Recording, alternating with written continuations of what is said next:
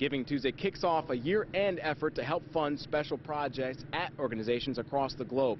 Hand in Hand Ministries develops its programs to the needs of the people they serve, from lending medical supplies to building houses. They travel to Nicaragua, Belize, and Appalachia to expand people's view of the world and what they know about it. Many times, donations and giving are the critical parts to keep programs like these running.